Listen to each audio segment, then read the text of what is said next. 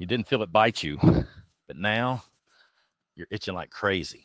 Here's what chiggers really do and how you can prevent it. You walk through the woods, through the brush like this, and you feel fine, but hours later, your skin starts to feel like it's on fire. That could be a chigger.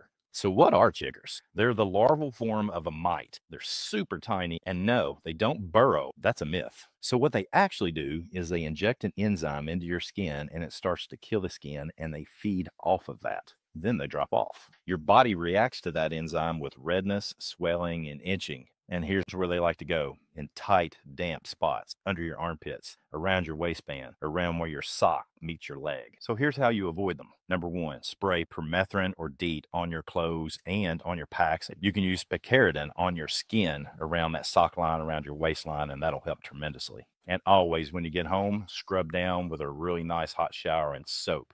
And here's some of those old school myths that don't do a thing. Putting nail polish or gasoline or bleach, like I've heard a lot of people say, is doing nothing but causing more harm for your organs. So let's say you missed all those preventative measures and now you've got the bumps. What do? Calamine lotion is going to work somewhat. If you want to use something more natural, a cold compress is going to work incredibly well. Chiggers are annoying. If you're watching this, you've probably had them. I've had them, but let's do our best to avoid them whenever we can. So that way you can come get wild with me, Craig Caudill at Nature Reliance School.